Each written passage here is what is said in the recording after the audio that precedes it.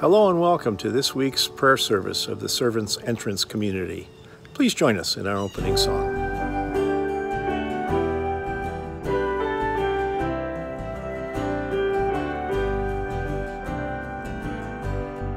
Longing for light, we wait in darkness. Longing for truth, we turn to you.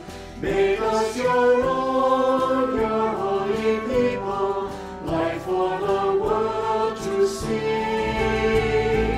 Christ be our light, shine in our hearts, shine through the darkness. Christ be our light, shine in your church, gathered today. Longing for peace, our world is troubled. Longing for hope, many despair. Your word alone has power to save us. Make us your living voice. Christ be our light, shine in our hearts, shine through the darkness. Christ be our light, shine in your church, gathered today.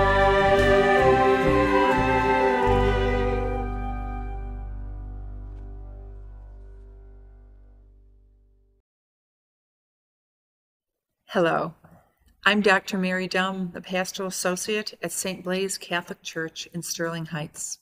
It is my honor to be with you today. Today, as we celebrate the solemnity of the body and blood of our Lord Jesus Christ, we begin in the name of the Father, and of the Son, and of the Holy Spirit. Amen. May the grace and peace of our Lord Jesus Christ, the love of God, and the communion of the Holy Spirit be with you all.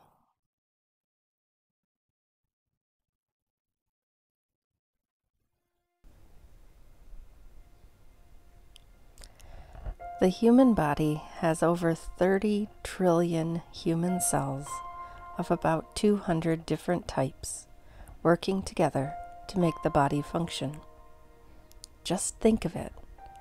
30 trillion separate entities, each performing the function it was made to do, each different because of its purpose, and yet the same at a basic level. Nerve cells, for instance, are long in shape so they can transmit information, and heart cells have an increased ability to produce energy so they can keep the heart beating. Yet both contain the same basic interior structures that enable them to live. No one cell, or even cell type, could be said to be the most important. Indeed, without the others with which it lives in community, any single cell would most certainly not survive. Each cell in that 30 trillion or so collection has special abilities that enable it to carry out its function in keeping the whole body alive. Each cell has a lifespan during which it does what it was made to do for the greater good of the whole. The human family has many fewer members than the 30 trillion cells inside each person, but each was made by a loving Creator and given special abilities that make each different from other members, and yet the same at a basic level. Each human has the same needs and emotions, but each was given special talents and gifts that help to contribute to a greater whole. Each member was called by a loving Creator to function for a specific purpose, to be what he or she was created to be, for the good of the whole human family. No one human, or his or her gifts, can be said to be more important than another, for each was created to contribute to the whole of humanity. Ah, if only we could see our interconnectedness, as our own bodies recognize the cells within them. If only we could see that, just as the lowly skin cell is just as important as the nerve cell to the function of our bodies, so the lowly family living in a small room in a motel, because they have no other home to go to, is just as important as the executive living in $1 million home in the gated community. If only we could see that Just as the white blood cell has a place among the cells of the body, so does the migrant worker picking beans have a place among the members in the body of Christ. Can we stand beside the lowly, just as our cells stand beside each other, and see the worth of each one? Because just as the food we eat is broken down into pieces that become the building blocks of the cells that make up our human bodies, the body of Christ we share at the table connects us as members in a larger human network that are the muscles and nerves of Jesus in our world today, reaching out to all.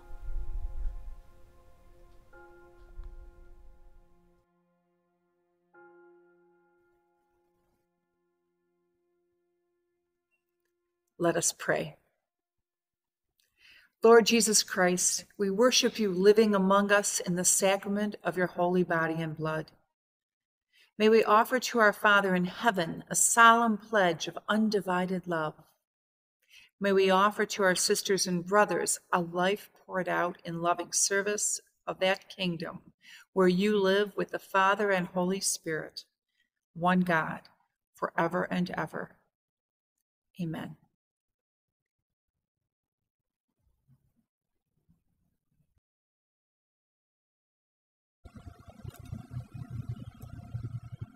The first reading is from the book of Genesis. Melchizedek, ruler of Salem, brought out bread and wine, and being a priest of God Most High, Melchizedek blessed Abram with these words: Blessed be Abram by God Most High, creator of heaven and earth, and blessed be God who delivered your enemies into your hands. The word of God.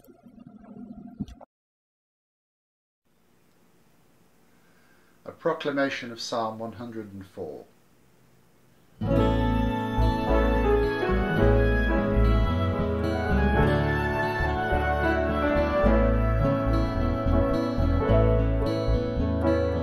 Lord, send out your Spirit and renew the face of the earth. Lord, send out your Spirit and renew the face of the earth. Bless the Lord, my soul, you are great indeed. You are clothed with majesty and light. You are clothed with majesty and light. Lord, send out your Spirit and renew the face of the earth. Wonderful your works, you have made them all. In your wisdom you have fashioned all. In your wisdom you have fashioned all. Lord, send out your Spirit and renew the face of the earth. Lord, send out your Spirit and renew the face of the earth.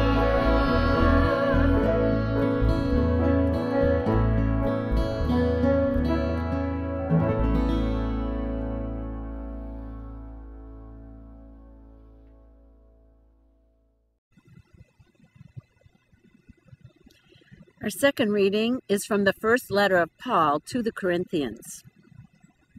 I received from God what I passed on to you, namely, that our Savior Jesus Christ, on the night of betrayal, took bread, gave thanks, and broke it, saying, This is my body, which is for you. Do this as a memorial to me. In the same way, after supper, he took the cup, saying, This cup is the new covenant in my blood. Whenever you drink it, do it as a memorial of me. Every time you eat this bread and drink this cup, you proclaim the death of Christ until the second coming. The Word of God.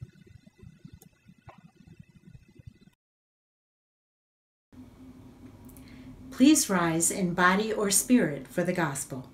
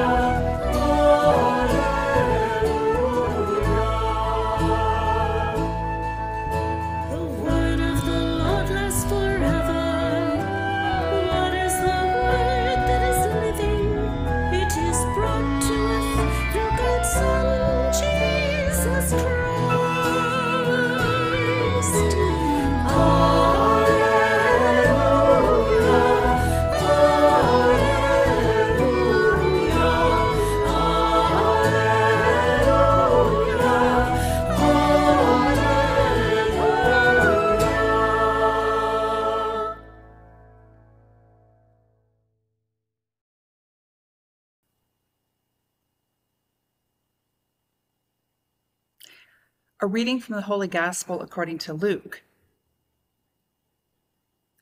Jesus spoke to the crowds about the reign of God and healed all who were in need of healing. As sunset approached, the 12 came and said to Jesus, "Dismiss the crowds so they can go into the surrounding villages and countrysides and find lodging and food, for this is a remote and an isolated area." But Jesus answered them, "Give them something to eat yourselves." The disciples replied, "We have nothing but 5 loaves and 2 fish. Or do you want us to go out and buy food for all these people?" There were about 5,000 gathered. Jesus said to his disciples, "Have them sit down in groups of 50 or so." They did so and got them all seated, and then, taking the 5 loaves and the 2 fish, Jesus raised his eyes to heaven and said a blessing over them, broke them, and gave them to the disciples for distribution to the crowd. They all ate until they were full, and when the leftovers were collected, there were 12 baskets full. The Gospel of the Lord.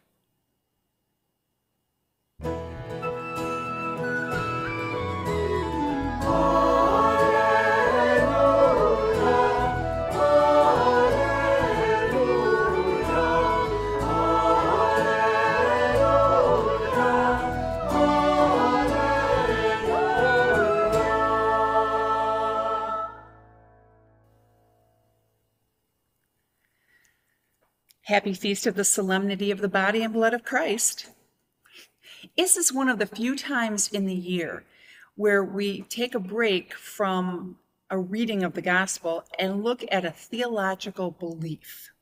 All right, there's just a few times that we do this, but they're important ones we want to accent. And of course, the Eucharist, the body and blood of our Lord, is central to the faith. But how shall we look at it? There are many ways. It's kind of like looking at a kaleidoscope, right? You look up at the light and you see all these different shapes and colors, just depending how you turn it just a little bit or how the light shifts behind it. So what shall we talk about? Shall we talk about the body and blood and the real presence of our Lord and this gift to us? Shall we talk about the Blessed Sacrament or the Holy Communion or a meal or a sacrifice? What shall we talk about today? I bring this out because there are a myriad of ways of looking at the Eucharist, and that's a good thing. It gives us a depth of faith and allows us to have multiple ways of approaching this most holy sacrament. But I want to talk about that second reading. The reading from 1 Corinthians in chapter 11. And I'm also a teacher, and so I got to give you homework by the time we're done. You see, this reading is the same one we heard on Holy Thursday. It is the institution of the Eucharist, which we recognize. We hear it almost word for word in the Eucharistic prayer every Sunday. But this is the oldest story of the Last Supper. St. Paul predates the Gospels, right? And St. Paul tells a story in a particular context, which I think is important for the church today. In fact, St. Paul, in order to understand him, you need to know not only the context that this is the beginning of, but this is part of a longer 3-4 chapters of almost a sermon or even a tirade, because Paul is pretty angry when he says these words. And why? Because there were divisions in the church. Shocking. If you thought divisions were something new to the 21st century, they've been here since the very beginning. Even before there were Gospels, there were divisions in the church. And Paul is angry about that. He's angry at the people of Corinth that they missed the most important thing, and that is the Holy Communion that they are.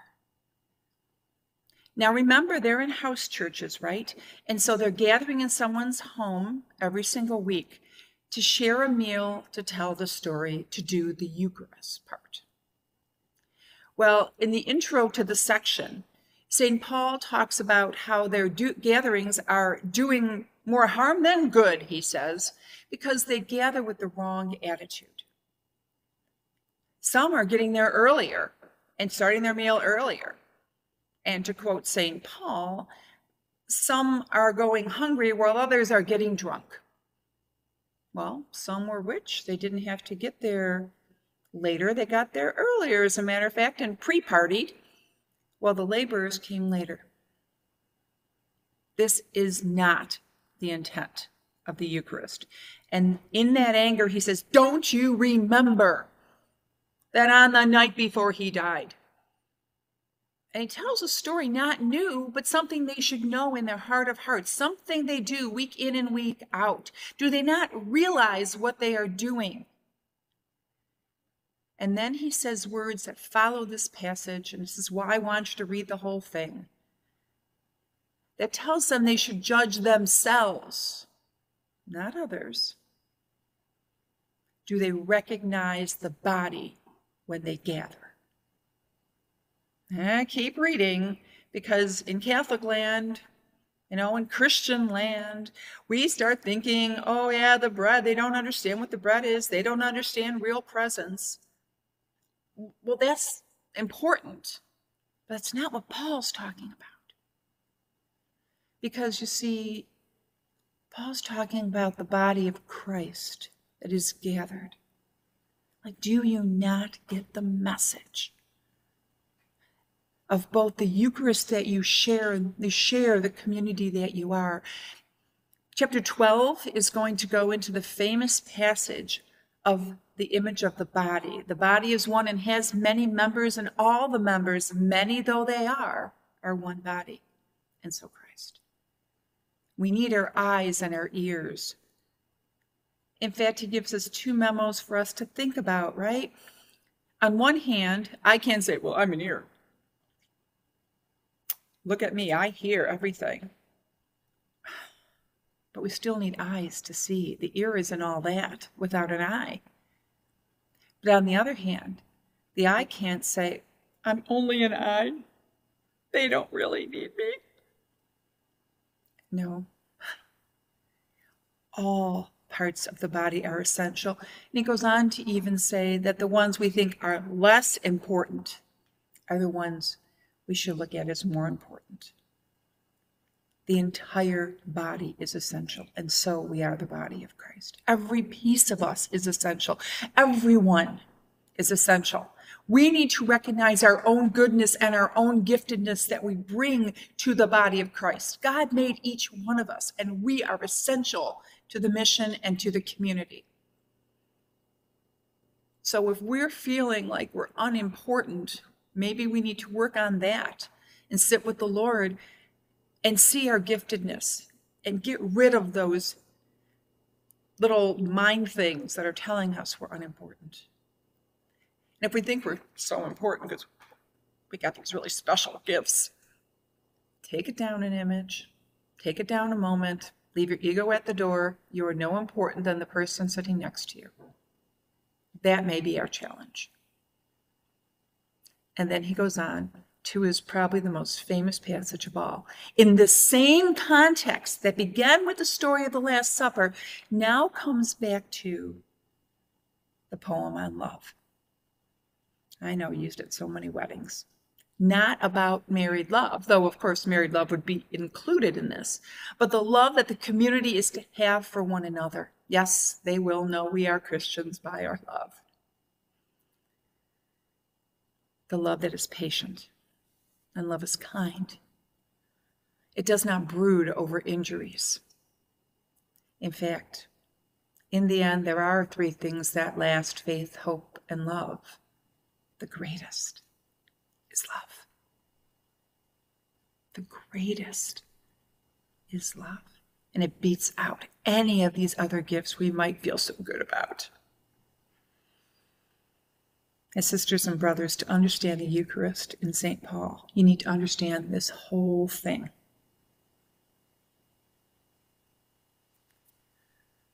So how do we understand Eucharist today? In the divisiveness of our world,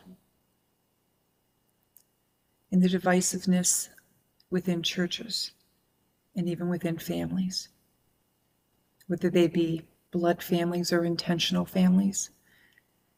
We seem to struggle with difference and turn it into division. Yes, all are welcome, but once people walk in the door, how do we treat folks? Do we really accept each other's gifts? Now, some of us come to this message going, yeah, they didn't like me because... That's a hurt we need to get over. It's real. We need to own it. We need to understand the pain it has brought us. And we need to understand the walls that may still be in front of us that stop us from being who we are in the community. That's real. We can't erase it. However, we cannot let it define us, because God is the only one who defines us, and we spend a lifetime figuring out the giftedness God sees in us. So heal, if that's where you're at today. Take one more baby step toward putting down that baggage. And then the question, of course, is how do we see others who come sit around the round table? Where's our judgment zones? Who do we think shouldn't be here because? And maybe it's the ones who have hurt us first. Maybe we think they shouldn't be able to sit with us. Maybe they've done all these terrible sins.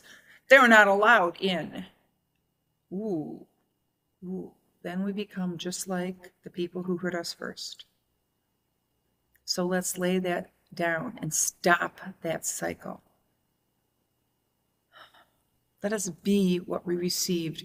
The Eucharist given freely to all. The very body and blood of our Lord that we receive, that courses through our veins. We are called to be Christ's body and blood in this world. We are the shining light. God has given us the wisdom to understand this truth just a little bit. And the ability to be a community that shines forth, that believes in things like forgiveness and healing, and all really are welcome at this table. The Lord invited every one of us to sit equally. Not the same, thank God, but in a beautiful rainbow of diversity that shines in this world and can heal all this division. So let us share the body and blood of Christ. And let us be the body and blood of Christ to a world that so needs it. Let us show that there are ways that all really can be welcome at every table, and that all of us can continue to grow and understand the blessedness that God put in the world when we arrived. This is our feast, the feast of the gift given and the feast of the community gathered. So you've got your homework, if you choose to accept it. Second half of chapter 11 of 1 Corinthians 12, 13, and 14. Paul's long sermon on division and unity in the body of Christ. May we really be the Christians that they know by our love. Amen.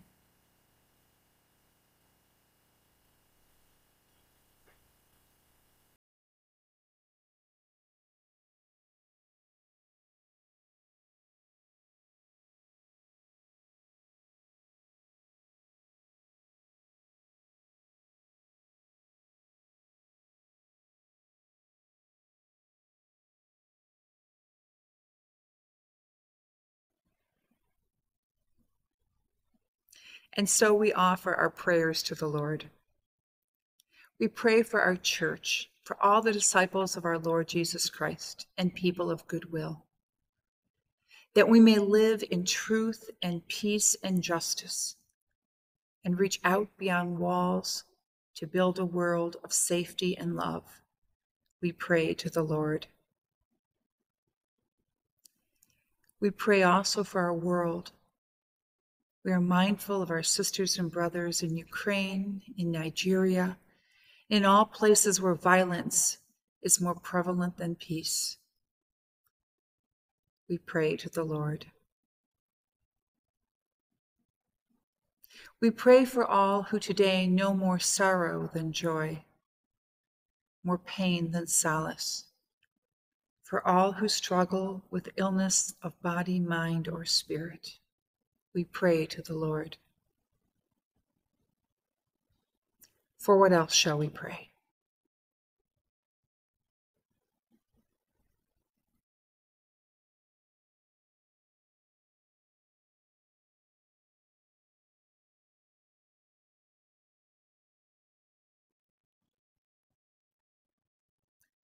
For these prayers and all that remain in the silence of our hearts, we pray to the Lord.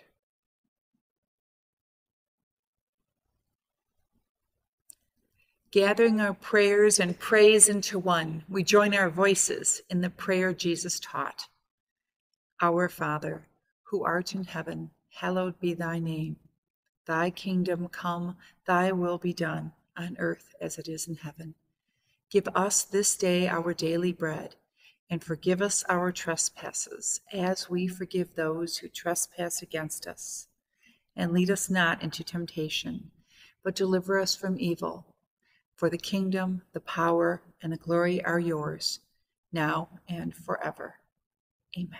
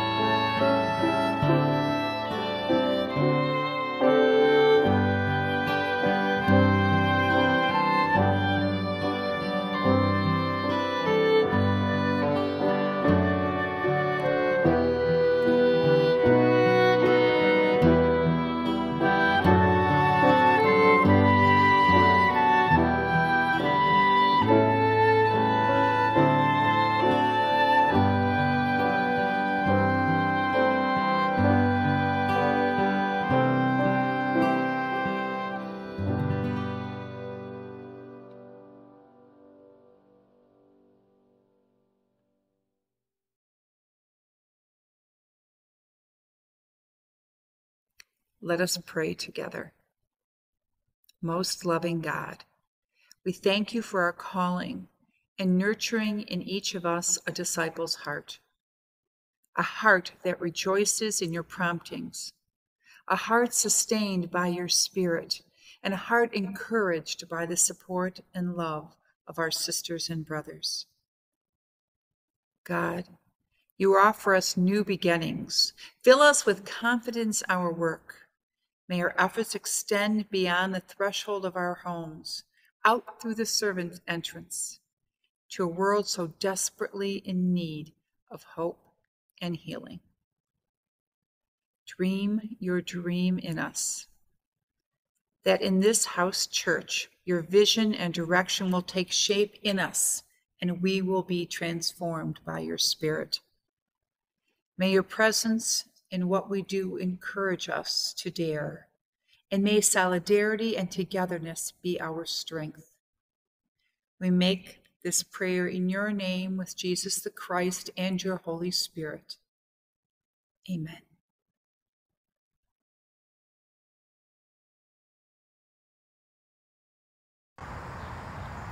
Please join us for our closing song.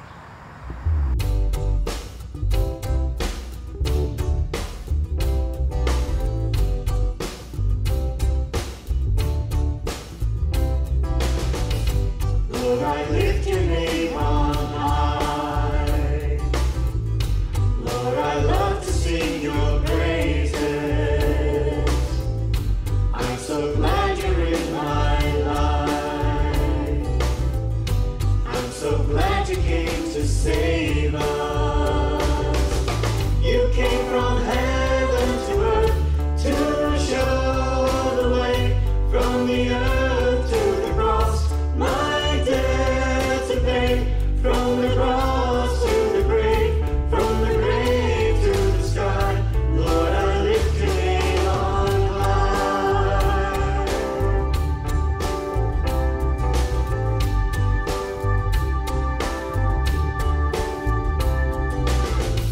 Lord, I lift your name on high.